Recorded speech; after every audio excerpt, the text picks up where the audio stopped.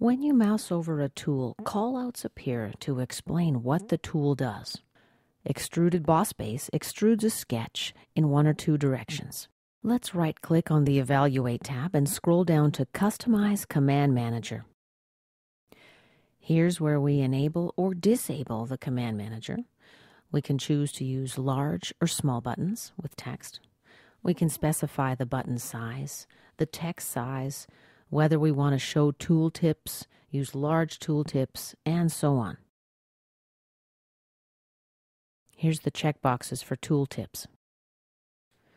If you right-click on the tools themselves, you'll see a few more options to show text or not, to show the text below,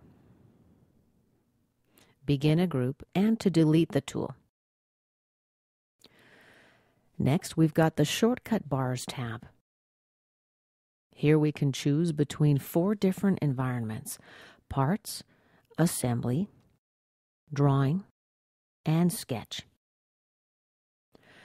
To add a tool to the shortcut bar, just grab it from the left and drag it onto the shortcut bar on the right. To remove a tool, just grab it from the bar and drag it back to the left.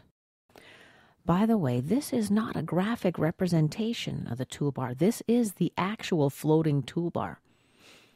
To activate or deactivate it, just press S on your keyboard.